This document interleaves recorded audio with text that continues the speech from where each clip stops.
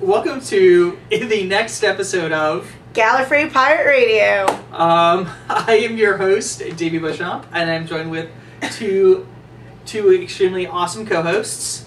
We have Clayton. And I'm Angela. And we have Sex on the camera running it because she was slack and got mono from snogging too many people. Who's bronchitis? Yeah, whatever. Same difference. And we are here to talk about The Girl Who Waited, which kind of themes this episode where we have made all of you guys wait for a real long time for the next episode. And yes, I have gotten your Facebook messages and emails complaining about no new episodes. Well, we're fixing that here and now. So, opening thoughts about The Girl Who Waited. I think that it might be one of the darkest episodes of the season. Yeah. And, I think I'm going to start crying again. I just think it was very interesting that they got around to doing an episode with Matt Smith where his doctor is the unambiguous villain of the episode. Oh, totally. It's kind of been an underlying tone, though, for this whole season. Oh, yeah. The doctor's the villain. Yeah, every bit of trouble he was really just caused for himself. Yeah, but doesn't the doctor cause most of the trouble himself? Except when Cybermen or Daleks are involved? Yeah. Even then he causes his trouble. Because back a few episodes when he revived the new Daleks, he caused that himself. Well, yeah, I mean, he has rewritten their timeline countless times now. I've actually lost count. I actually have the handbook, too, and I don't even know how many times he has altered their history. But we're talking about The Girl Who Waited. Yeah, very dark episode. Very amazing episode, I thought. I think they finally cemented, I mean, you can't even question it now, even though I thought they had already done this, that Amy loves only Rory. Oh, yeah. We don't need another does Amy love Rory story anymore. Not at all. And I think we're good there. I don't want to see another one of those. This goes more into just, though, her childhood fantasy of he's always going to come back for her. He's going to come back and save her. He's going to save her. Because that whole time she's like, I waited for you. I waited for you. You're supposed to come back and get me. So yeah, this actually goes on into the later episode. Yeah, the next episode. Yes. Quite a bit with that. I thought it was quite amazing because I mean we saw the Doctor as the villain, and he is clearly the villain in this episode. Yeah, it's just he actually manages to hit this level of dark that I think actually manages to outdo some of Tennant's worst. Yeah. Well, this episode, in a strange way, very much reminded me of a Sylvester McCoy episode. Huh. Because there were times when Sylvester was extremely dark. And, there were times they actually hinted that, he isn't as good as we'd always thought. Because with Classic Who, you really got, the Doctor as the hero time and time again. Every once in a while you get a bit darker episode, but I mean, I think this definitely played in a lot of ways Classic Who, especially I think some of the Sylvester McCoy episodes, that he can be a very extremely dark and menacing figure, which I think also goes back to the Demon Run episode where River's saying, the Doctor is defined as a warrior in some cultures. Mm-hmm. He's willing to be dark, he's willing to be evil when he needs to be. Yeah, it's just he manages to he leaves one of his companions to die. Yeah. Which wasn't really his intention, though. It was his intention all along. It totally was. Well, no, okay, at the end, but when he went to go and save her, that was not his intention for that whole timey-wimey to happen, and there be... He wasn't expecting there to be two Amy Ponds. Spoilers! Two Amy's. Yeah, but once he realizes there's a second one, he knows exactly what he's going to do. I think that's pretty clear from the way that he behaves. Oh yeah, I mean, there's no doubt. I mean, he clearly knew that he was going to have to kill one of the Amy's. Yeah.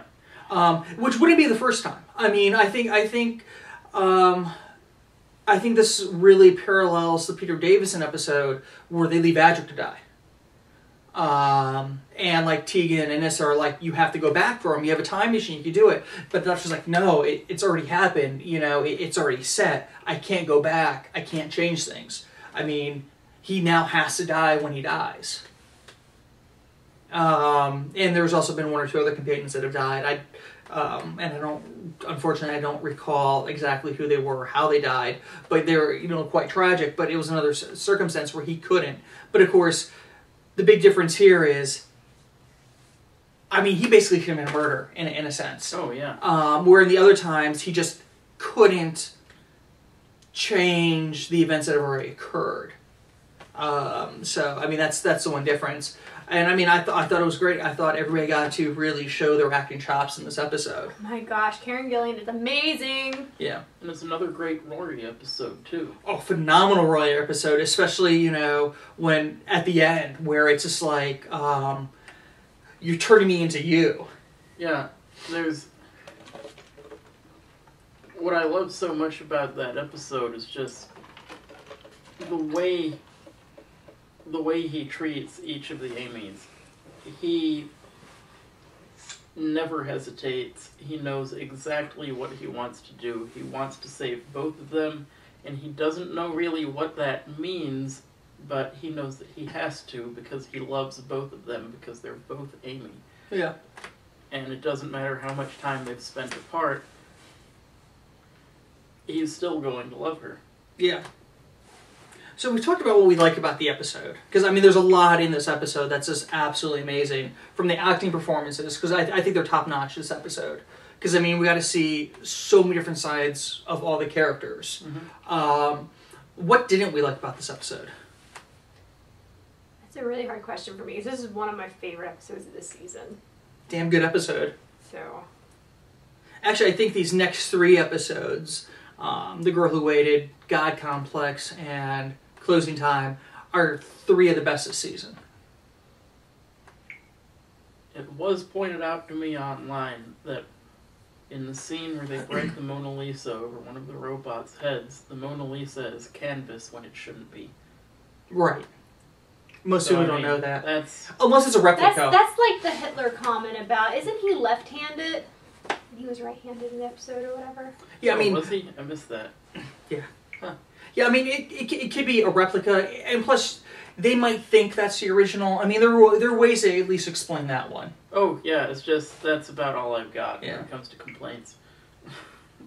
Yeah, I mean, this one's really, really hard to find anything to complain about, because it is such a very solid episode all the way through. But now the real question is, are we going to see old Amy again? No. You don't think so? Not even for the 50th? No. No. You don't think the Silence might find a way of bringing her back? No. No. I think it's just a one-off thing, and there's no real point in bringing her back. See, I can disagree. I mean, if you want to talk about a woman designed to kill the Doctor that would want to see him dead... Actually, I take it back. There is one big complaint that I have. What is it? I don't think that it really gets proper follow-up from Rory. I agree. Amy has no reason to suspect that anything went wrong, but Rory witnessed it with his own eyes, and by the next episode, he and the Doctor are basically okay again. And I get that they probably did that just because they were really going fast toward the end of the season, and they didn't really have time for that extended plot arc, but it seems like something that really needed to be resolved. There's always a possibility, we could get a flashback episode, because we really don't know how much time occurs between the two. Yeah. And there's also a chance there could be a cutscene that we haven't seen yet. That might be on the DVD Blu-ray releases. But I agree with you. There has to be more, unless of course Rory doesn't do anything to complicate the relationship because of Amy. Maybe. But the Doctor does a damn good job of complicating things with the next episode, God Complex, with him and Amy. Yeah. And that's kind of still a follow-up to this, just in a sense. with a different Amy. Yeah. Yeah, they do a good job of handling the Doctor's side of that in God Complex, but Rory's reaction to it seems sort of left out. Yeah. The closest that I think we really could do a response is that him not remembering what happened in the season finale is, in terms of, the whole structure of that episode. I think it's very important that, he has an entire different set of memories, an entire different lifetime, for him to think that preventing the Doctor's death is a good thing.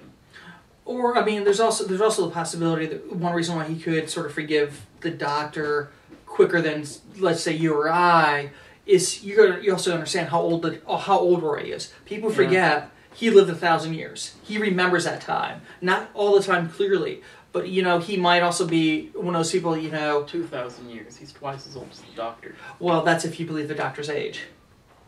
Because rule number 1, the Doctor lies. Yeah. And there are episodes in the Colin Baker years that already puts him over 1,000.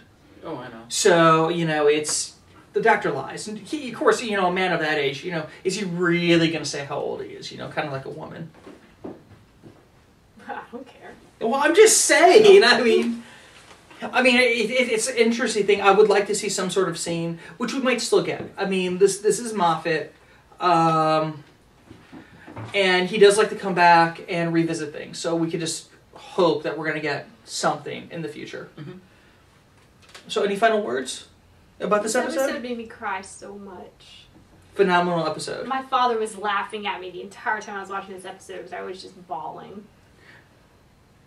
This episode didn't make me cry, but it did make me very, very sad. Yeah, damn good episode. So, okay, we've had Pirate Amy. We've had Samurai Amy. We've had Policewoman Amy. We've heard about Nun Amy. We've had Robot Amy. We've had Robot Amy.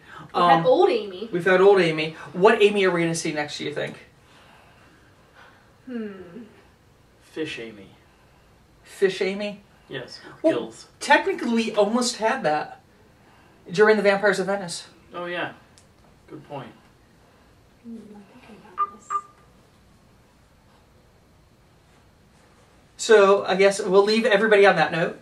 And until next time, You this should put is... that below in the YouTube comments. Tell us what type of Amy you think you should see. Nice, yes. Or on Facebook or wherever. Well, this is Gallifrey We Pirate also Radio. saw Schoolgirl Amy in the flashbacks in Let's Kill Hitler.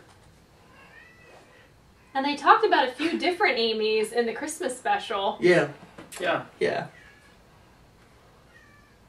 Well, this is pretty so we should leave it there. Yeah, we'll leave it there. Until next Mario. time, this is Gallifrey Pirate Radio, signing off.